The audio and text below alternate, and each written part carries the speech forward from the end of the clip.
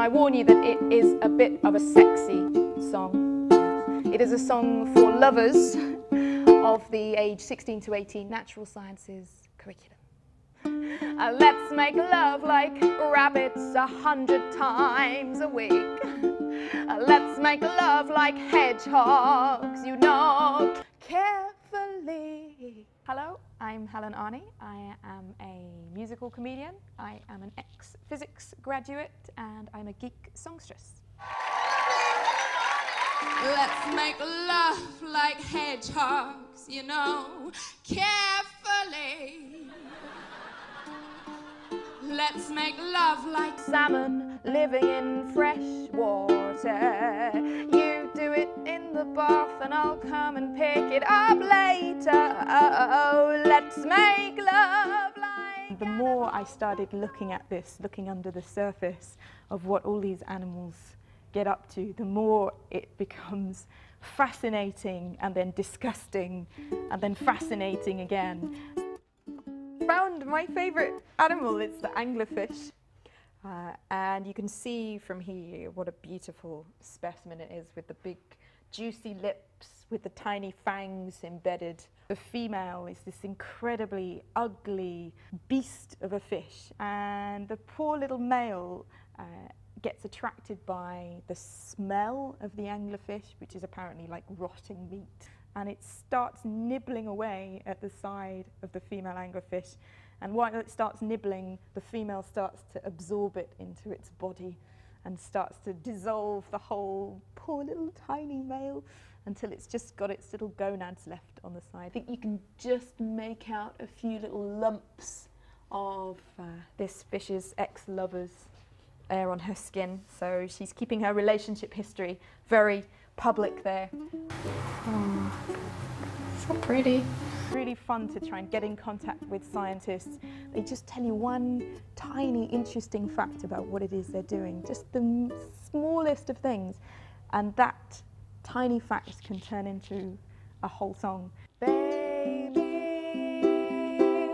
I've looked at this empirically, and I think you're the one for me.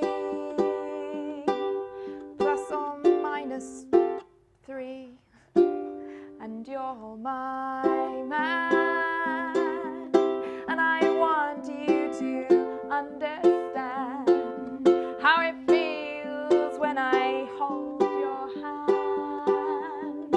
So I'll draw a Venn diagram.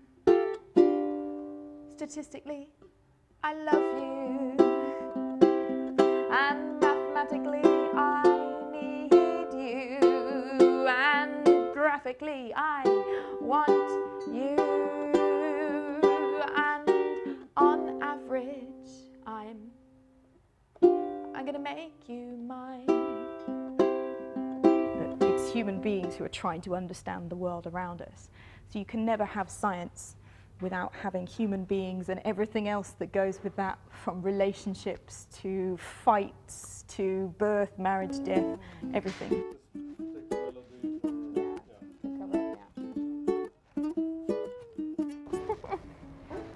That is probably the cleanest it has ever been. So thank you very much. Last week I was doing a show in a ex-public toilet in London. So it had been fully converted into a bar, but you know, that's the kind of places I normally play, and they don't have a clean room. So I wanted to write a song about Erwin Schrödinger, the man who came up with the Schrodinger's cat paradox. This song is simultaneously both true and untrue. So I'm just telling any scientists watching this program that this song has not been peer-reviewed. Okay, you can sing along, but you can't cite it in your papers. All right. Young Erwin took his sister's favourite pet and put it in a box. In the name of science, you understand. He taped it up carefully and wrote Schrodinger's hamster on the top. You can probably see where this is going already. He took it out of their front door and threw it off the 18th floor. Now we don't let little Erwin near the cat. I I work with scientists who are talking about their work on stage. I work with comedians who talk about science and technology.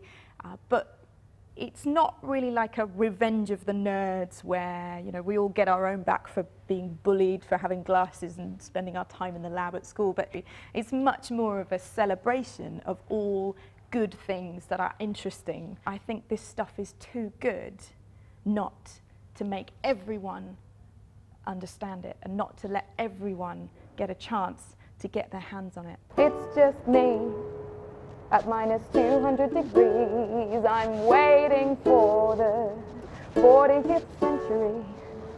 I have no regrets except not wearing a vest.